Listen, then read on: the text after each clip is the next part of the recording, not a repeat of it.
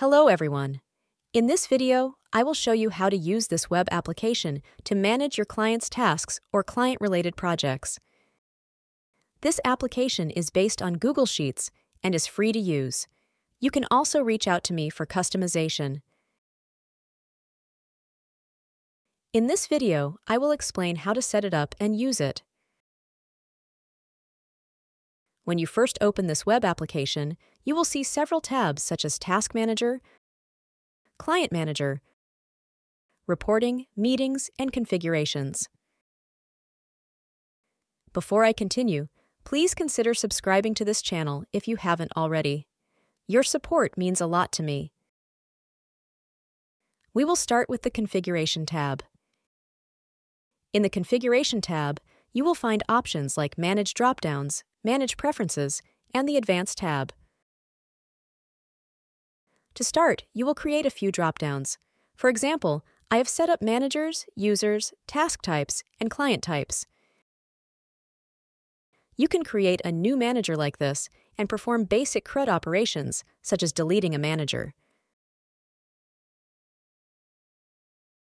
Once a manager is added, go to the Users tab and add users under your newly added managers. The Users tab lists user email IDs, and each user will have an automatically generated PIN. When a new user is created, a user-specific URL is also generated, allowing the user to view only the tasks assigned to them. Next, you can add basic task types, edit them, or delete them to add your own tasks. Similarly, you can add client types or customer types, which will be used when creating new clients. Note that the Activity Type section is not used in this application, so you can ignore it. To create a new client, go to the Client Manager tab, fill in the mandatory fields, and submit the form.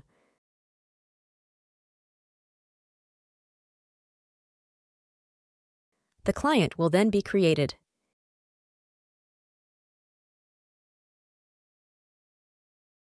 In Client Manager, you can search for clients and view all clients, either active or inactive, using the switch.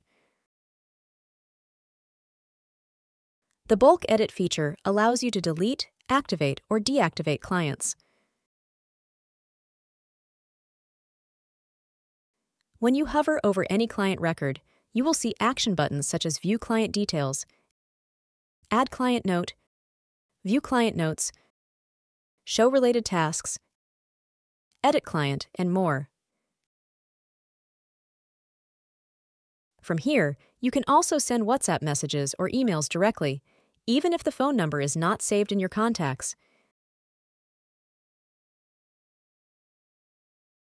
You can create new tasks for the selected client or delete the client using the relevant buttons. Let me show you how to perform some actions one by one. For example, if you click on View Client Detail, you will see the client details.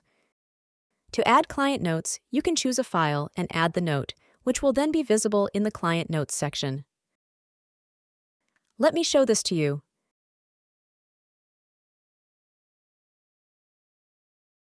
Then you can view all the client notes chronologically. It will also help you to keep history for any client.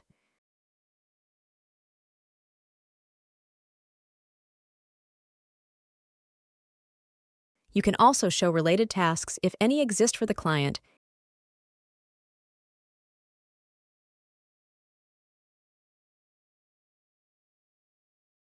and add tasks for the selected client. Let me show you the process of creating a new task for the selected client.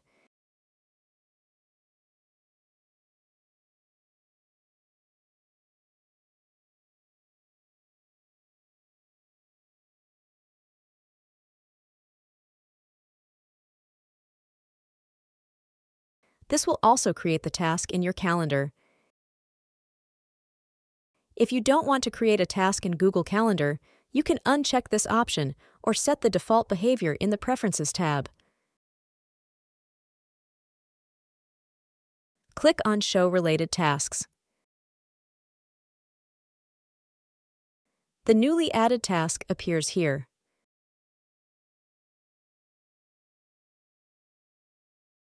This is how you create a task from the Client Manager page. You can also create tasks from the Tasks tab.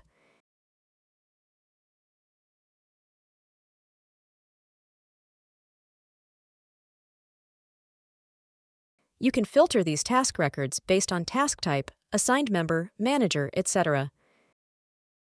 This page is dedicated to showing only pending tasks by default. However, you can switch to show completed tasks as well.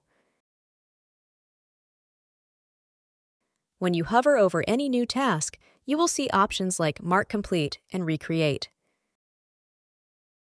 Marking it complete will finish the task, and Recreate will generate a new task based on the set frequency. For example, quarterly tasks will reappear after 3 months. Let me show you the demo. And here you can see the selected task was marked completed, and it got recreated also. You can also choose to simply mark tasks as complete and finalize them. You also have the option to create one-off tasks that don't need to be repeated. There are buttons for View Task Notes and Add Task Notes, allowing you to add notes and files chronologically under each task. You can keep adding several notes.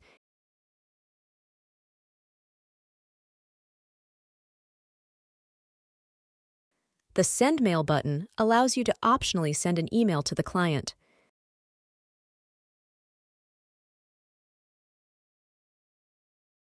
The Reporting tab is used to view clients having outstanding tasks, generate reports, and download them. You can see which clients' tasks are pending, and this tab is useful if you need to display clients with pending tasks based on the selected task type. This tab may not be useful to you as it is client-centric. The Meetings tab lets you view all created tasks in a calendar view or optionally create meetings. You can create a meeting by selecting attendees from users, managers, and clients, and then creating the task in Google Calendar. Let me show you how to create a meeting. Select New Meeting.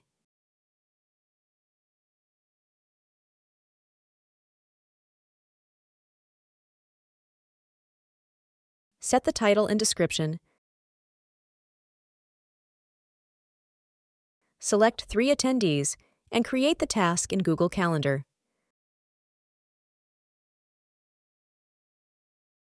Once created, it will appear in the Calendar view.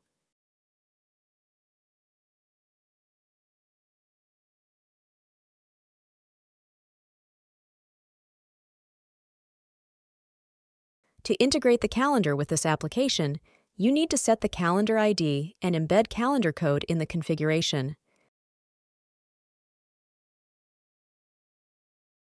Let me show you where to get this calendar ID and code. Open your Google Calendar. Go to the Settings tab.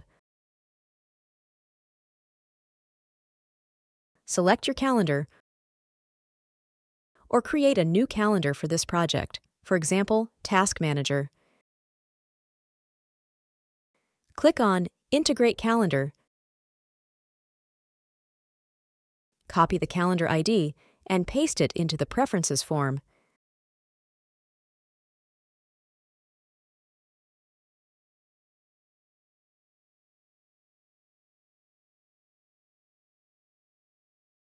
The embed code will display the calendar in the Meetings tab.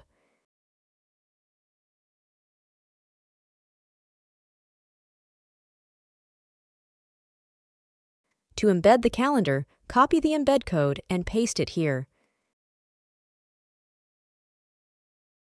This is how we integrate the calendar with this application. To set this up, first, copy the link from the description below and make a copy.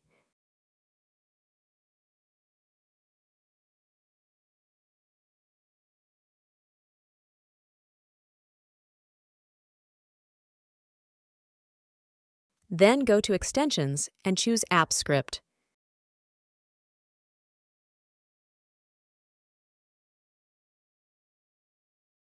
Click on the Deploy button, select New Deployment, and choose the deployment type as Web App.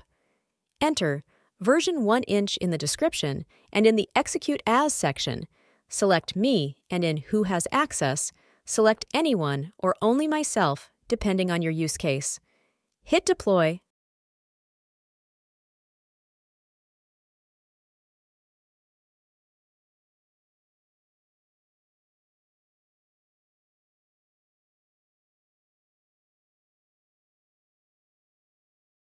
Copy the URL, and if you want to open it as admin, append admin at RTX4 to the URL.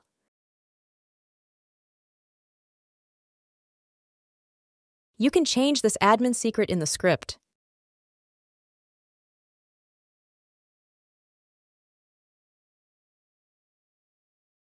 Also, paste the copied URL in the script. After pasting the URL, we need to deploy it again. Go to Manage Deployment and click on the pencil icon.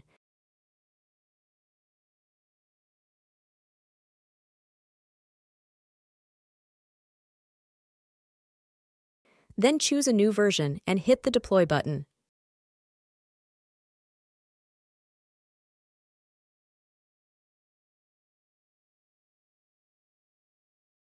That's it.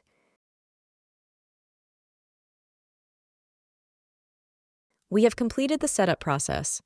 If you liked the project video, then please subscribe to my channel. Thanks for watching, and see you in the next one.